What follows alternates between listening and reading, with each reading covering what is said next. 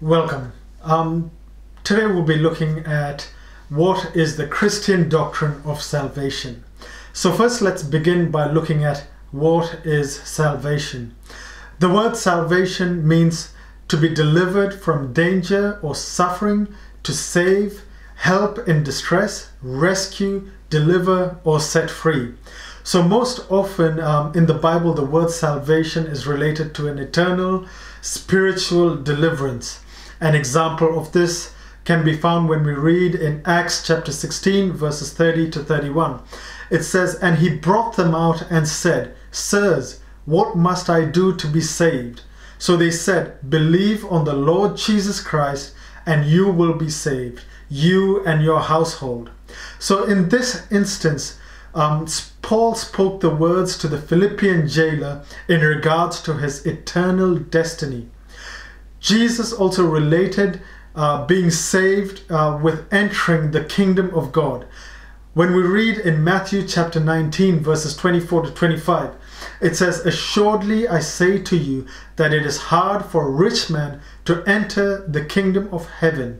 And again I say to you, it is easier for a camel to go through the eye of a needle than for a rich man to enter the kingdom of God." So we need to ask the question, what are we being saved from? Salvation is being saved from the righteous judgment God has upon a sinner. All who have sinned against God are under the judgment of God. But because God is holy and loving, He made a way of escape so that we do not have to face His righteous judgment. Salvation is only found in Jesus Christ alone, who is God in flesh. As it says in John chapter 1 verse 1, "In the beginning was the Word, and the Word was with God, and the Word was God." And also when we read in John chapter 1 verse 14, it says, and when the Word became flesh and dwelt among us, and we beheld His glory, the glory as of the only begotten of the Father, full of grace and truth. So Christ died for our sins and rose from the dead. It says in 1 Corinthians chapter 15 verses 1 to 4, "Moreover, brethren, I declare to you the gospel which I have preached to you, which also you received, and in which you stand, by which you are saved, if you hold fast that word which I preached to you, unless you believed in vain. For I delivered to you first of all that which I also received, that Christ died for our sins according to the Scriptures, and that He was buried, and that He rose again on the third day according to the Scriptures." So the reality is that all of us have sinned against God and deserve judgment. That is the truth of the matter. But Jesus Christ, who came to this earth, never sinned. He came sinless into the world through the birth, through the Virgin Mary. So we read in 1 Peter 2 verses 21 to 22, it says, "For to this you were called, because Christ also suffered for us, leaving us an example that you should follow His steps, who committed no sin, nor was deceit found in His mouth." So Christ fulfilled the law of God perfectly, and because of this, He is perfectly right. He has a perfectly righteous standing before God. The Jewish leaders at the time rejected the claim of Christ to be the Messiah, and they forced His crucifixion. But God used this event as a means to place the sins of the world upon Jesus. As it was prophesied in the Old Testament, this is when Jesus became sin on our behalf. It says in 1 Peter chapter 2 verse 24, "Who Himself bore our sins in His own body on the tree, that we have died to sins, might live for righteousness, by whose stripes you are healed." Praise the Lord. How wonderful is that? It also says in 1 John chapter 2 verse 2, "And He Himself is the propitiation for our sins, and not for our sins only, but also for the whole world." Praise the Lord. So the crucifixion is the place where Jesus bore our sins in His body and suffered in our place. this was a fulfillment of the prophecy from Isaiah chapter 53 verse 5. It says, "But he was wounded for our transgressions. He was bruised for our iniquities. The chastisement for our peace was upon him, and by his stripes we were healed." So no sinner can please God perfectly, and no sinner can offer a perfect sacrifice to God. Only God in flesh, Jesus Christ, could do that. Only he himself could fulfill that. So as it says in Isaiah chapter 64 verses 6, "But we are all like an unclean thing, and all our righteousness are like filthy rags. So there is nothing we can do that is righteous before God." We cannot please an infinitely holy and righteous God by anything we do. But on the other hand, Jesus is perfectly righteous before God the Father, and he died in our place because we could never do it in our own strength or in our own action. We could never do it. So in order to escape the righteous judgment of God, you must trust in the sacrifice of God. You need to be made right before God by God. This righteousness is given to you when you accept Christ and the sacrifice Christ made for you. Trust in him and believe in what he said. This is what the Bible says. We are saved by grace through faith, as it says in Ephesians chapter 2 verses 8 to 9. "For by grace you have been saved through faith, and that not of yourselves, it is the gift of God, not of works, lest anyone should boast." So when you trust in what God has done on the cross, and in no works of your own, then the righteousness of Christ is given to you, just as your sins were given to Christ. So we have traded our sins for his righteousness. Praise the Lord. What a loving God that we have, that he knew we could not do it because we are sinful in this earth. But he who knew no sin, God himself, became flesh to make us righteous by his death on the cross. Praise the Lord. So once you have trusted in what Christ has done, then you possess eternal life and you will never face the judgment of God. Praise the Lord. So in John chapter 10 verses 27 to 28, it says, "My sheep hear my voice, and I know them, and they follow me, and I give them eternal life, and they shall never perish. Neither shall anyone snatch them out of my hand."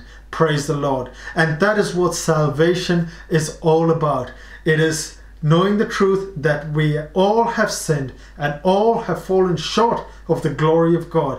But Christ is redeeming us out of that sin, where no man can do it by his own strength, not by any works, not by anything, because of the inherent sin in our lives. But Christ, who knew no sin, God himself, came to this earth and died on the cross that we might have life. And all we need to do is to accept the sacrifice of God, confess it with our mouth, and accept him into our hearts.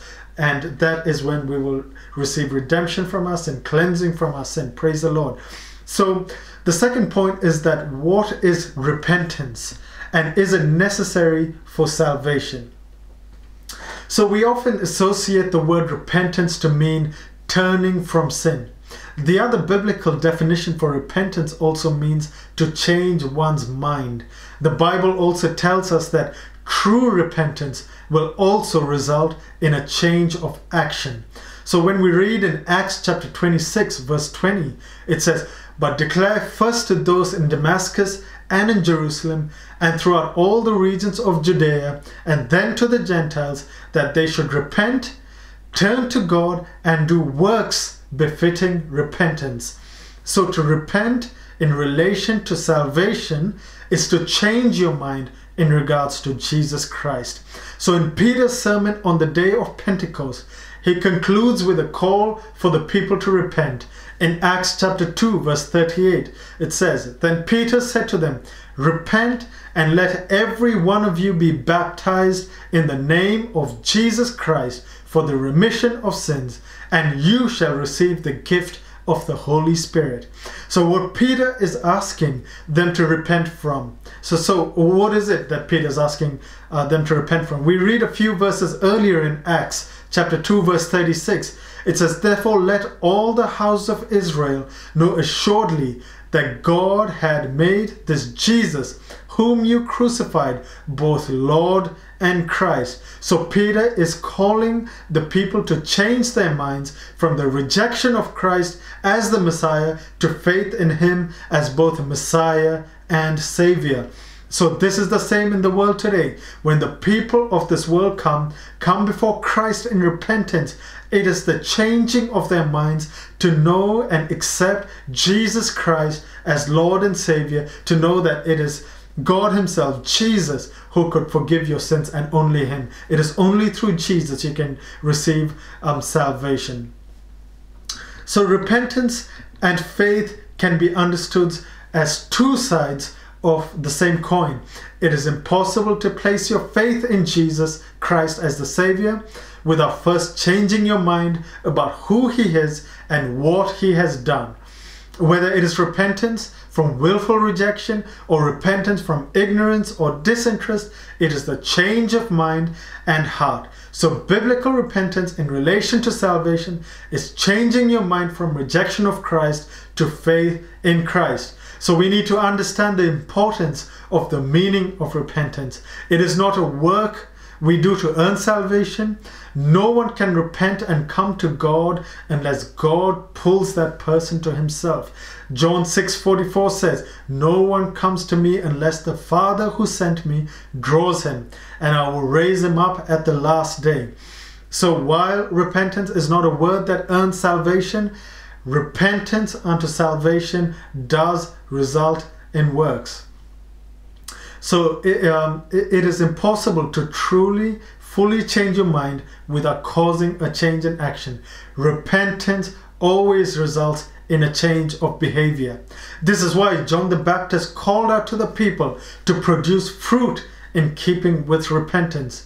In Matthew chapter 3 verse 8 it says, "Therefore bear fruits worthy of repentance." So once we repent, they must see a change in our lives. There must be a transformation in our lives, and the fruits that we produce are the fruits of the Spirit. So a person who has truly repented from rejection of Christ to faith in Christ will always have an evidence of a changed life. As it says in 2 Corinthians 5 chapter 17, it says, "Therefore if anyone is in Christ, he is a new creation. Old things have passed away. Behold, all things have become new." Praise God. So repentance is absolutely necessary for salvation.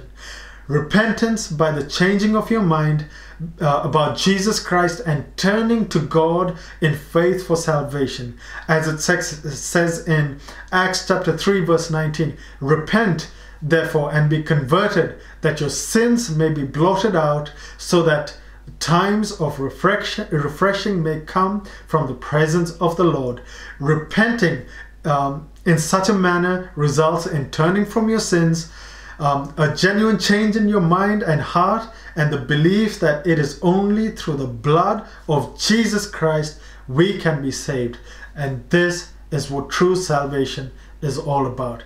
Praise God, and I hope that you find that it is only Jesus who can save you from your sins, and that is where you receive your salvation. Praise God, and hope this has been a blessing to you. See you next time.